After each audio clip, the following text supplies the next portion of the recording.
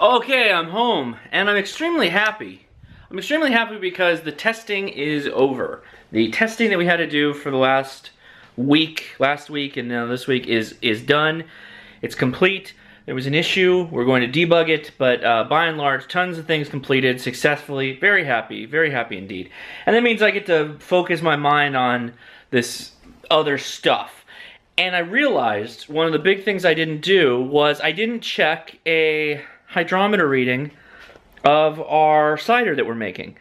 So I actually don't know what the alcohol content's gonna be in it because I'm gonna go rack it today and I'm gonna put the hydrometer in it and it's gonna sink right to the bottom because the yeast is gonna eat all that sugar. I'll just have an idea of what I think it is. I'm gonna guess it's somewhere in between 5–6%, maybe less. So yeah, I don't know what to expect. But I do need to pull the carboy out and put it up on the sink so that it settles, and then I'm gonna rack it tonight. I got it! You got it!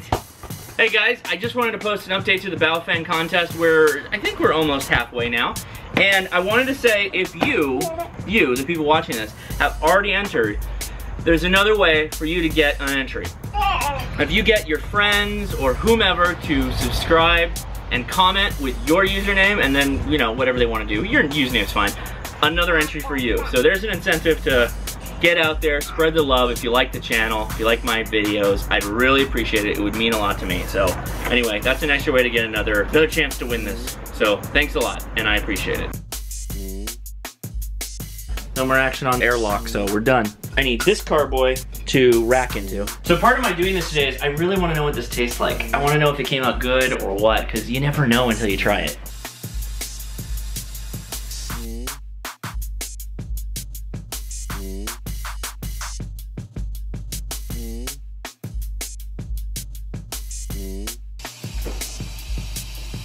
I would like to get back to the Iran situation. We're talking about Iran. Everybody wants to get back to Iran. It's the easy thing to go after. There's no risk to piss off half of the people by saying Iran shouldn't have a nuke. That's like easy. That's the way you do this. Okay, so let me make my point really quick. I don't have a problem with Planned Parenthood specifically. I have a problem with the few people who are obviously going around and trying to make deals in selling parts of fetuses, even for science, because it's taxpayer money. There was no envelope that came to my door that said, should Planned Parenthood sell body parts of babies? Just like most of the things that happen in the government, we don't get a piece of paper that says, should we spend your money on X? Should we spend your money on Y? Everything in the government that is funded by the government should be questioned constantly, and we should decide if it's better done by the private market, period. And that doesn't have to be one or the other. It could be gradients of funding for private market. It could be a private company that gets 10% of tax money to do something similar that Planned Parenthood used to do, etc., etc. That's my whole point. And we should always be looking at that. Because the less the government does, the better we all are, I think. Look at that face. Would anyone vote for that? Can you imagine that, the face of our next president? Mr. Trump later said he was talking about your persona, not your appearance. Please feel free to respond what you think about his persona. You know, it's interesting to me, Mr. Trump said that he heard Mr. Bush very clearly and what Mr. Bush said. I think women all over this country heard very clearly what Mr. Trump said. I think she's got a beautiful face, and I think she's a beautiful woman. All right, on that note, in less than 2 minutes, the most contentious issue on the campaign trail, and the candidates on the stage are split over how to handle it. Spoiler alert, the issue is immigration.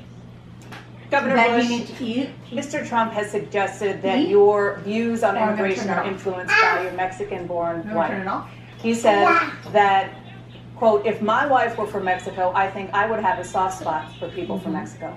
Did Mr. Trump go too far in invoking your wife? He did. He did. You're proud of your family, just as I am. Correct. To subject my wife into the middle of a raucous political conversation was completely inappropriate, and I hope you apologize for that, Donald. Well, I have to tell you, I hear phenomenal things. I hear your wife is a lovely woman. She is. I She's don't fantastic. know her, and this She is is a total absolutely the love of my life, and mischaracterization of she's what I right said. here, and why don't you apologize Good. for her No, I won't right do that now. because I said nothing wrong, but I do hear she's a lovely woman. So here's the deal. American values that could make He us said, special and make us unique. If We're my at a wife crossroads right now. Are we going to were of Mexican descent, I might have a softer view on illegal immigration also. And there's nothing wrong with that. Right.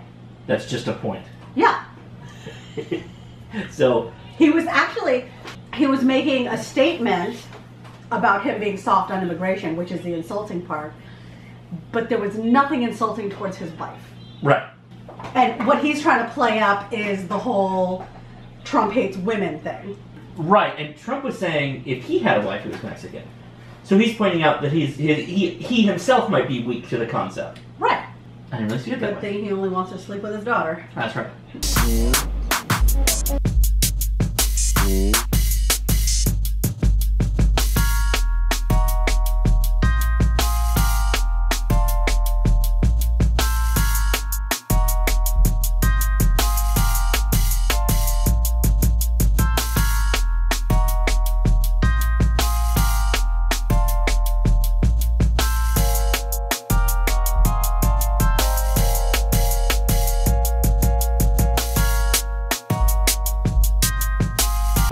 Your mother was a hamster, and your father smelled of elderberries! Oh no, that's in French, isn't it?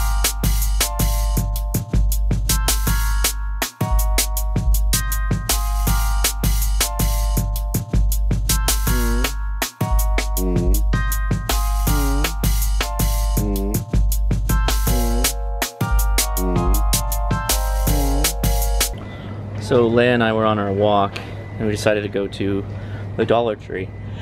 And the idea came to me, what if I build a Dollar Tree bug out kit? Or prepper kit, whatever you want to call it. Go bag, car bag, get home bag, whatever bag. So, I don't think I'm going to do it today, but I'm going to come back and I'm going to buy up a bunch of stuff. So I'm studying right now. I'm doing my research. Candy.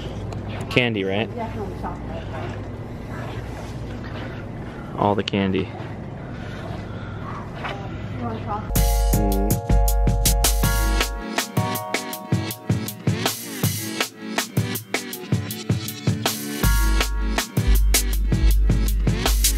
So this is the obvious stuff, right? Pill container. Allergy stuff. Your liquid goodness over here. Tape. Pregnancy test, which is like super important in WROL, if you know what I'm saying. I already have a bunch of ideas, really, I think, cool ideas too. So this is gonna be fun, I think, guys. This automotive section is actually not that bad. Utility knife, that's a definite buy. And those 3-pack of jute twine. Needle nose pliers, screwdriver set. Super glue. That's another awesome bug out thing. Oh, they got dikes here. They have dikes, but they don't have floral wire. Floral wire is used for making snares and whatnot. No, this is like, I want the thinner green stuff. You know what I'm talking about? They do have it here. Farther down. You're a liar. Yeah. You know what I gotta do with these. So Leia and I watched most of the debates, and at some point we decided we wanted to go on a walk, so I poured myself a beer. Now I'm on wine, I guess. And we decided to just go on a walk around the neighborhood, and I got to thinking about something. Towards the end, and I don't know which candidate said this, it's one of the ones that's not very popular, and I'm not gonna quote them verbatim because it doesn't really matter, but the point of their message, I think, is the opposite of what they were trying to say. His message was that we have a crazy person in North Korea with nukes. We have people in Iran that are trying to get nukes. We have a gangster in Russia. We have China trying to manipulate money, etc., etc. All those things, right? point, and I think the takeaway is that none of those things are actually affecting us that much in our day-to-day lives. The crazy guy with the nukes is not nuking people. Iran has not got a nuke. And even if they do get a nuke, what are they gonna be? They're gonna be like the crazy person that we just talked about. They're not gonna be nuking people because that's not good for business. That's not good for the furthering of their people. The reality is that we have a lot of problems at home. We're spending too much money, largely because of our own government. Whenever a candidate or whoever wants to weave you a story about how bad and how insecure you should feel about the threat to your life by terrorists or some other nation, every time you need to throw it back at them and say, we have larger problems here at home that we need to solve, and that going out and looking at this big, bad, unforeseen enemy who has... It was Marco Rubio. Was it Marco Rubio, really? Remember that anytime a candidate is trying to sell you on the concept of fear of a nation outside of the US, or fear of a people that you don't really know, that's because it's an easy target. It's easy for them to spin a web of their story that they're trying to push. In reality, the chance of you getting killed by someone that's a terrorist or whatever is well below you dying in a car accident, dying to somebody with a knife, dying to somebody with a hammer, or their own hand strangling you to death. The reality is that we have real problems here at home with our spending that has to be brought in order by our own hand. Nobody else can do it. So keep that in mind when it comes time to vote. It doesn't matter if it's Democrat, conservative, or I hope libertarian. Think about something other than outside. Don't think about that. Focus on inside and what's affecting us right now.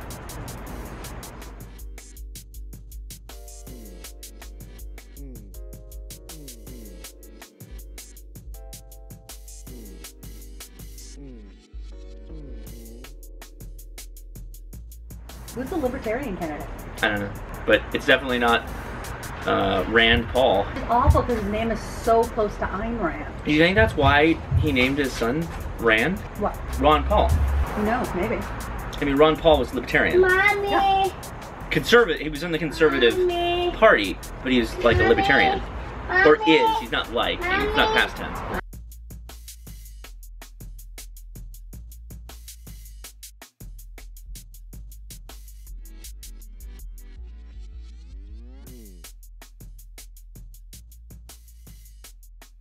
Mm.